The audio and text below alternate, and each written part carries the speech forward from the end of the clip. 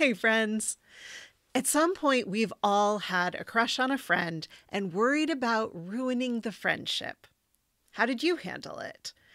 Today, we'll look at Dear Abby's advice, and I'll tell you what I would suggest instead. I'm Leah Carey, a schmex and relationship coach, and today we're talking about the good, the bad, and the downright terrible advice Dear Abby offers to her readers.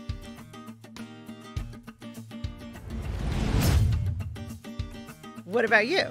Do you swear by Dear Abby or at Dear Abby? Let's dive in and we'll find out. Interested in Texas writes, Dear Abby, I'm a gay man who lost my domestic partner 5 years ago. My neighbor is a single father. He does small jobs at my house, and I've taken him and his son out to dinner. He writes messages to me about 3 times a week. He treats me kindly. I think he may be interested in me, but I don't want to be presumptuous. If I'm misinterpreting the situation, I would be satisfied with being friends and good neighbors. But I'd like to find out if he wants to pursue a relationship. What would you recommend I do? And Abby responds, Dear Interested, I recommend you stand pat. Be his friend and a good neighbor until he makes a move that clearly indicates he would like more. In this case, Abby's advice is okay. It's not terrible, but I would suggest that there's another way to handle it that will actually get you closer to what you desire. Because here's the problem. We don't know what this neighbor's orientation is. In the letter, the writer says that the man has had female partners, but has also talked about a domestic partnership, which begs the question of what gender that person might have been. So we have no idea what his background is. There is a strong possibility that if he is interested, that this may be the first time he has considered anything like that.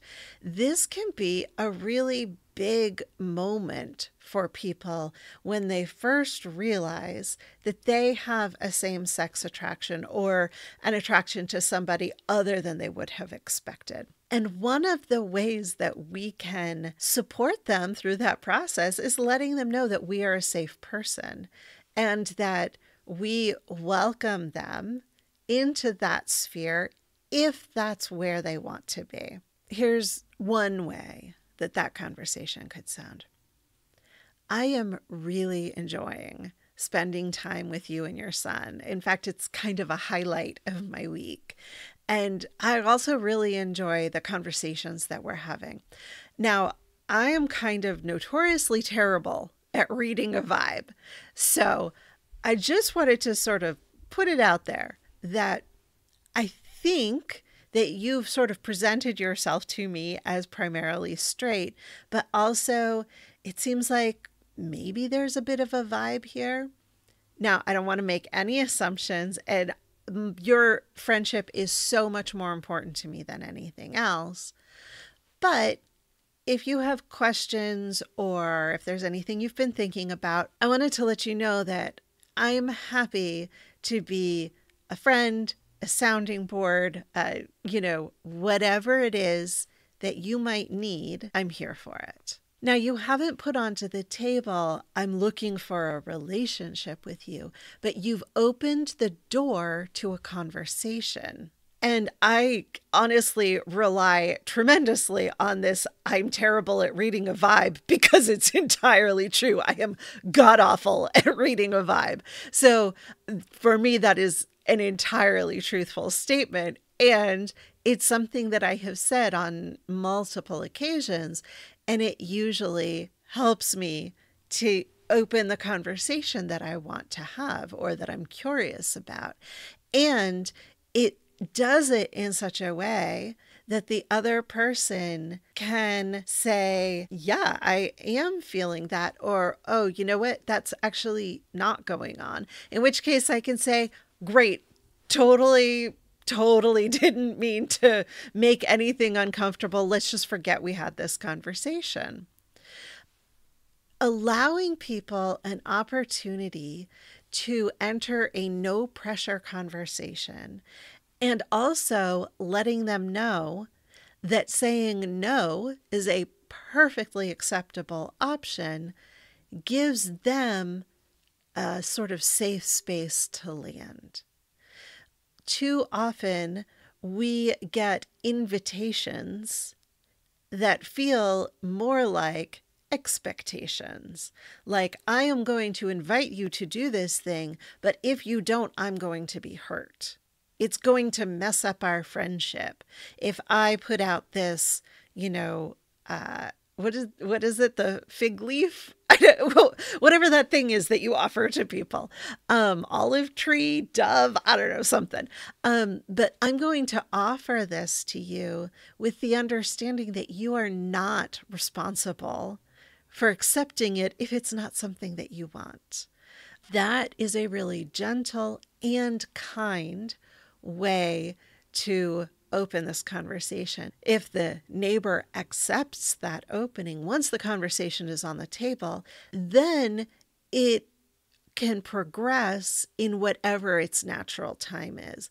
But saying, I'm just going to sit here and wait and see if anything ever happens, is potentially a situation where you're sitting waiting while your desire and your fantasies about what is possible grow, and also potential resentment grows that you're not getting what you want, and maybe you're putting other people off because you're waiting for this one. There's like all of this stuff that can be going on in your head if you're determined to just sit at home and wait. Meanwhile, the other person has absolutely no idea that there is this interaction going on that they are part of, but not even aware of. And it could begin to affect your relationship with them so that they start feeling awkward and not knowing why.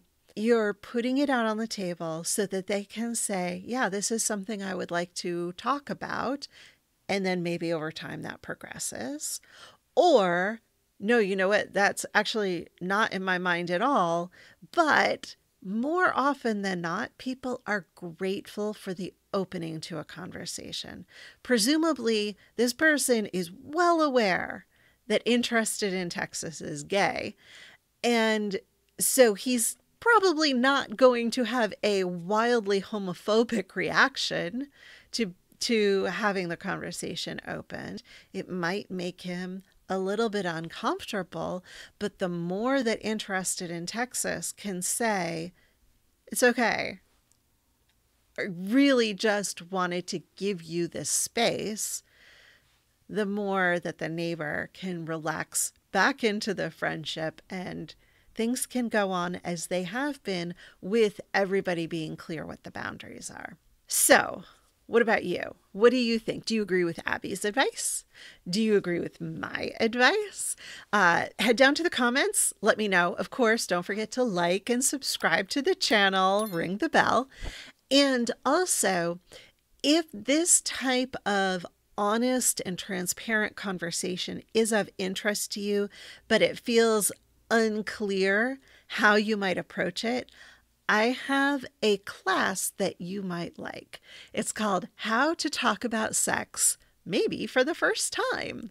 It's designed to help you get comfortable with naming what you want and feeling confident in saying it out loud, just like we've done with Interested in Texas, so that you can have conversations that truly connect you with the person you're interested in, with your current partner, with a new partner, with long-term partners.